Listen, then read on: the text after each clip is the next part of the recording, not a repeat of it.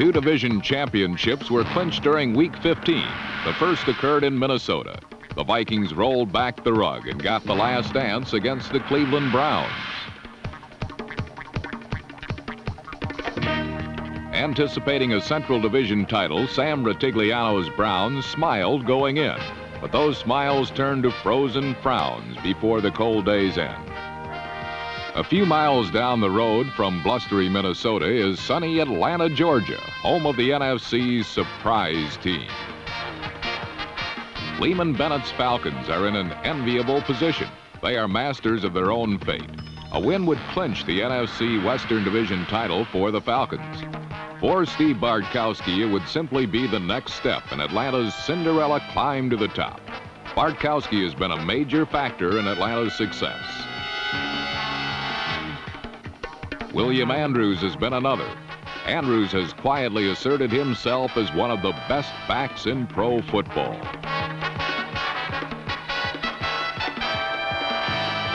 Only Bill Walsh and the San Francisco 49ers stand in Atlanta's way. An offensive innovator and master of the passing game, Walsh may find his inexperienced defense holds the key against the Falcons.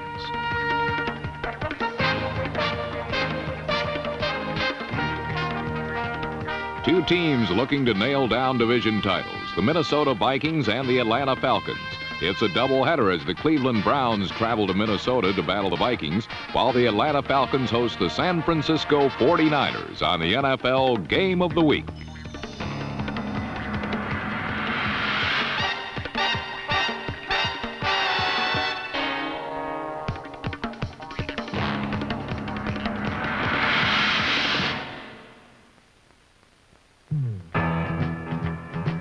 Steve Bartkowski orchestrates one of the league's top offenses. Atlanta can wear you out with a punishing ground attack or turn your heads with an explosive passing game.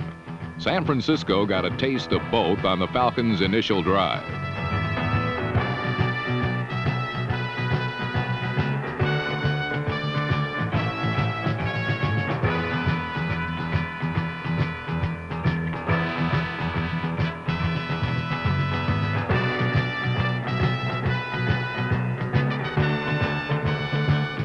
Inside the 10, the 49ers defense stiffened. Yardage did not come easy for Atlanta.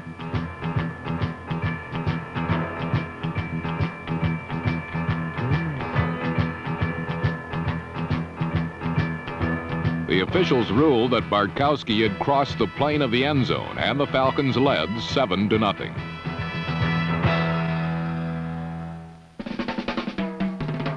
The chaotic style that marked Atlanta's grit splits is a thing of the past. The Falcons' defense is as solid and disciplined as any in the league. It would take a strong effort to shut down Joe Montana and San Francisco's conference-leading passing attack. Atlanta's defense set the tone early.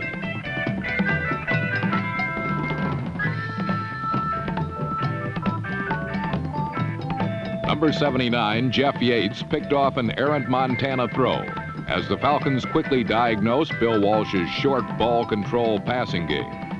For Walsh, the contest hinged on how often his weak defense would be on the field. Things did not look promising. Atlanta attacked the heart of the 49ers defense, and that meant William Andrews, number 31.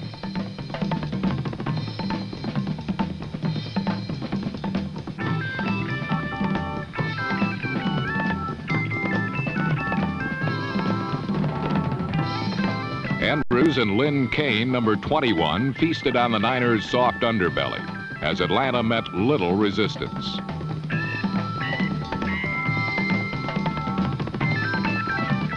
When Bartkowski went to the air, the results were the same.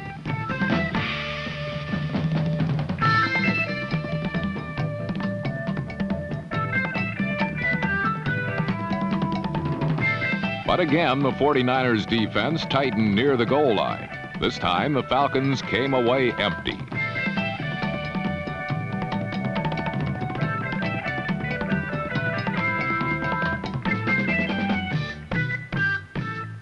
While San Francisco's defense surprised, their offense continued to be at the mercy of the Falcons.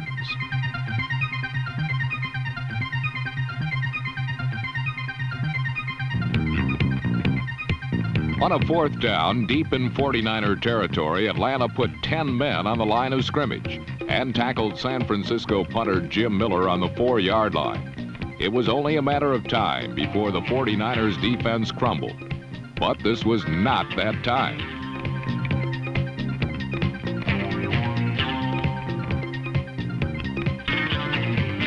Bobby Leopold intercepted Steve Bartkowski's pass, and another Falcon threat was averted.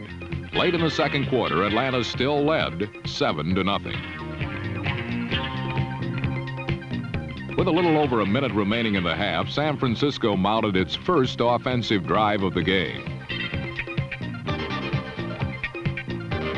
Mixing Earl Cooper's running with pinpoint sideline passing, Joe Montana guided the 49ers into Atlanta territory for only the second time in the first half.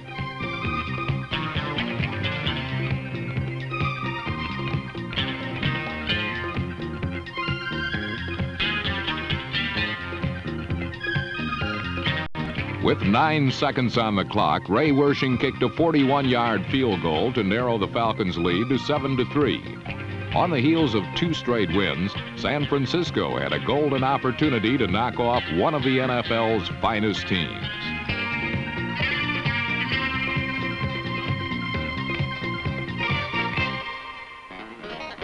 Lehman Bennett was concerned. His Falcons had dominated the first half, but the only important statistic showed Atlanta ahead by a mere 4 points. It was time, thought Bennett, to make things happen. Steve Bartkowski carried out his coach's strategy brilliantly. The NFC's worst defense against the pass was no match for the Atlanta quarterback. First, Bartkowski went long to Wallace Francis. Then he concluded the swift march with a touchdown strike to Junior Miller, number 80. Atlanta began the second half the same way they did the first half, with a touchdown. They now had a 14-3 lead early in the third quarter. Could the Falcons sustain their offensive firepower, or would they continue their first half pattern of blowing easy opportunities?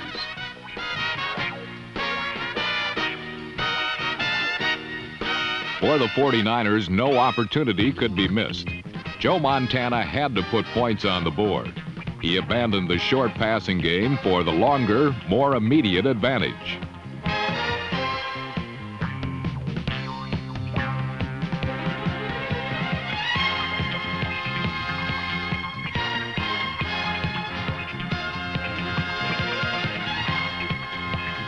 When Don Woods, number 47, ran 23 yards, the 49ers appeared to have Atlanta's number.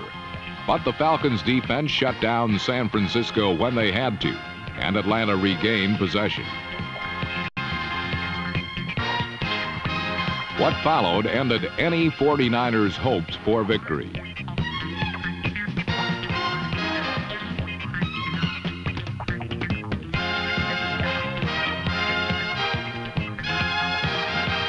Wallace Francis' 81-yard touchdown answered 2 questions. Atlanta did sustain their offensive charge, and the touchdown, although only in the third quarter, virtually assured the Falcons of the NFC Western Division title.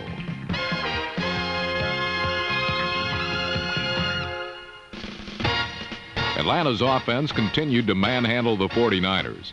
William Andrews, number 31, took over as the fourth quarter got underway. Andrews' bullish style has accounted for over 1,000 yards in each of his 2 NFL seasons.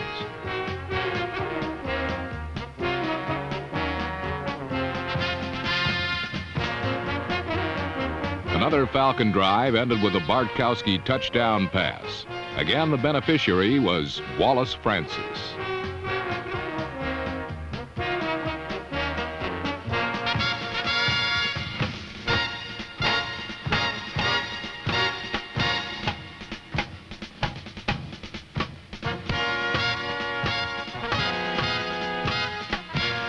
Atlanta suddenly led 28-3. The Falcons had run away from the 49ers and the rest of the NFC West. For William Andrews, the realization of a division title had not yet hit home.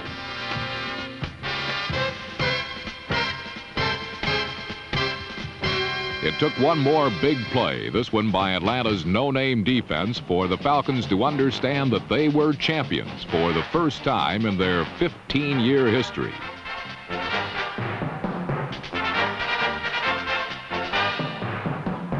Al Richardson recovered Joe Montana's fumble in the end zone as the Falcons scored their third touchdown within a space of 6 minutes.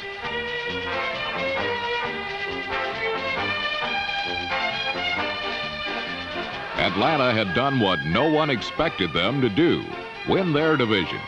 A San Francisco touchdown on the final play of the game could not detract from the magnitude of the Falcons' achievement. They were indeed number one, and they had proved it against many of the best teams in the league.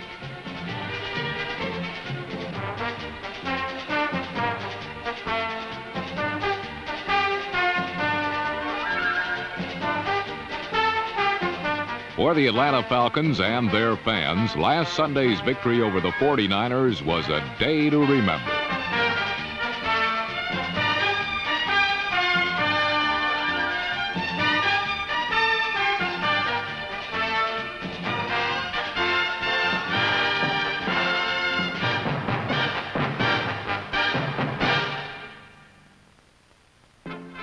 While temperatures remained mild in Atlanta, it was short skirt weather for the young at heart in the nation's North Country. Bud Grant's Minnesota Vikings had struggled into first place in the NFC Central, but kept an eye out for the Detroit Lions, hot on their path in second place. Foremost on Grant's mind, however, was Brian Sipe, the ringmaster of the NFL's magical mystery team, the Cleveland Browns. A win over the Vikings would assure the Browns of their first playoff appearance in 8 years. Sipe's counterpart on the Vikings, one Tommy Kramer, has the Vikings in contention for their 11th title in 13 years. A win for Minnesota means a division title as they meet the Cleveland Browns to paint a clearer playoff picture.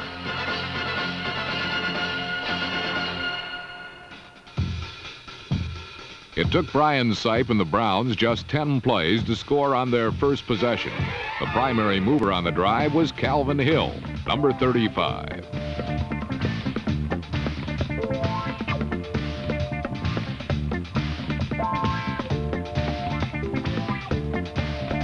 Listed as a running back, he may be better described as a receiving back, accounting for 2 receptions, 33 yards, and the game's first touchdown.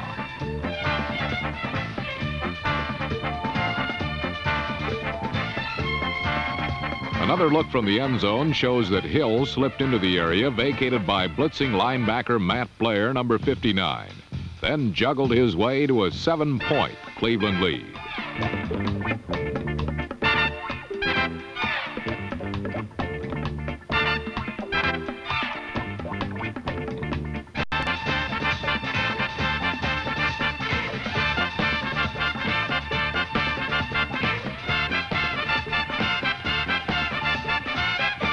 The Vikings accumulated more total first-half yards than did the Browns, yet came up short in the vicinity of the end zone.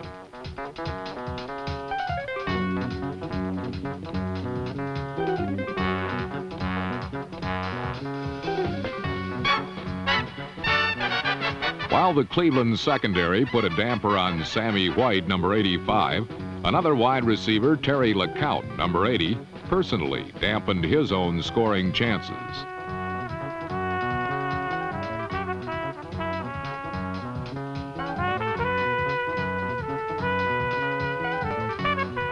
As the first half wound down, the Browns began a second scoring surge, with Brian Sipe homing in on Mike Pruitt, good for 22 yards. It is this time of day when the Browns seem to come alive.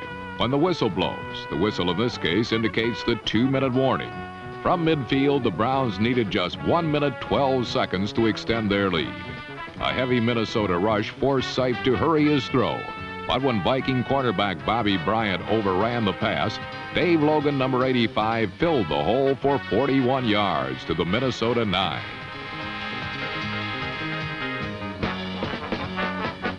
Running back Greg Pruitt, number 34, became Sipe's 6th receiver of the afternoon, accounting for 7 more yards to the Viking 2.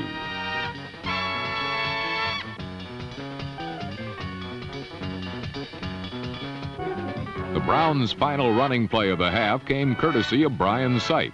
The 2-yard sweep steered Cleveland 13 points closer to a long-awaited division crown.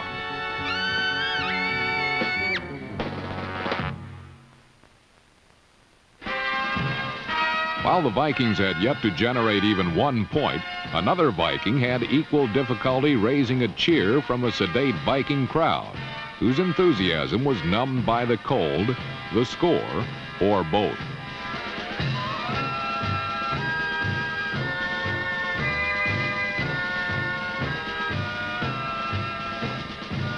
Choosing to de-emphasize the short passing game, Tommy Kramer teamed up long with a pair of wide receivers, Sammy White, number 85, and Ahmad Rashad, number 28.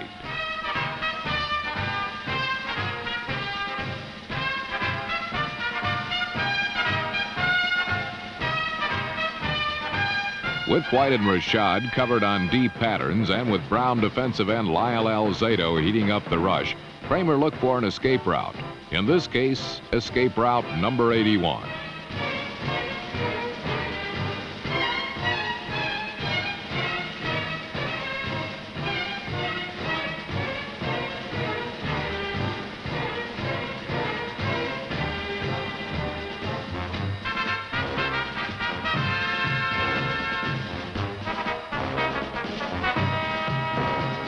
Rookie Joe Sensor's touchdown covered 31 yards, but the excitement was short-lived. After each team exchanged field goals, the Browns retaliated in the fourth period. The big play this time found its way from Brian Sipe to wide receiver Ricky Feature, number 83. Feature's 36-yard reception brought Cleveland back into Minnesota territory, opening the door for fullback Mike Pruitt, number 43.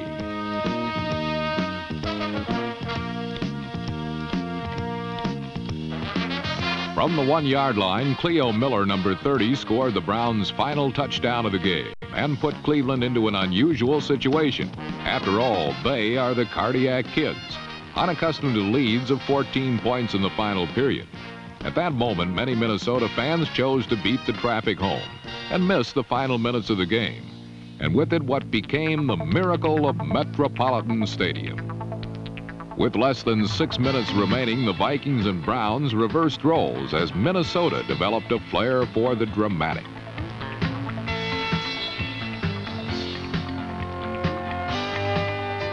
It started innocently enough with more passes to Sammy White and Ahmad Rashad.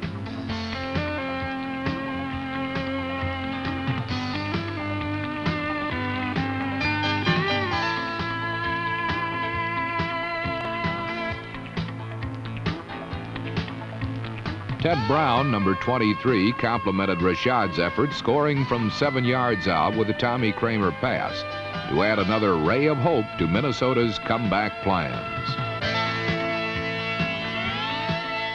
But a blocked extra point left the Vikings 8 points shy.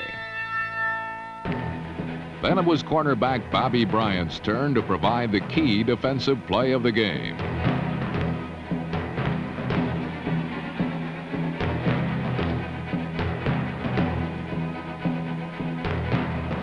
Bryant's interception allowed the Vikings another opportunity to get on the board.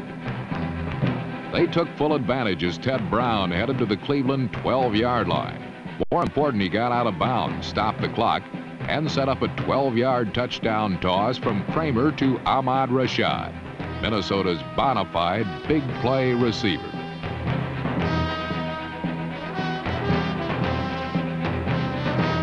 Minnesota had struck twice in less than 4 minutes. It now remained for the Viking defense to get the ball back for one final fling.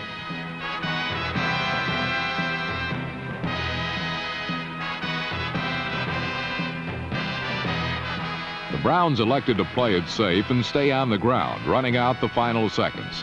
It appeared to be a safe strategy, and a punt deep into Viking territory would assure a 1-point win.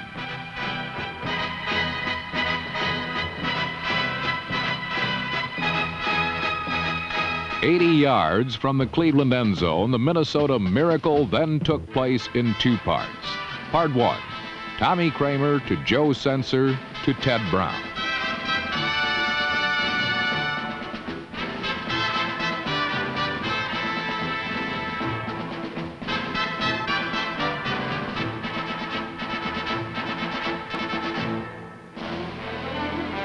The 34-yard pickup was the result of Viking design, as Sensor shoveled Kramer's pass out to a trailing Ted Brown.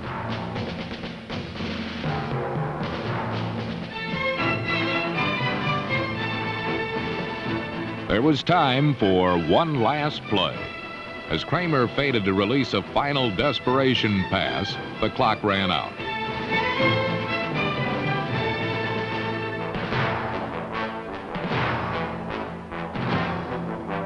For the second time in 2 minutes, Ahmad Rashad was in the end zone. 3 Viking touchdowns in 5 minutes. 456 passing yards for Tommy Kramer. Call it incredible, call it a miracle. The Vikings call it a win that earned them the NFC Central Division title.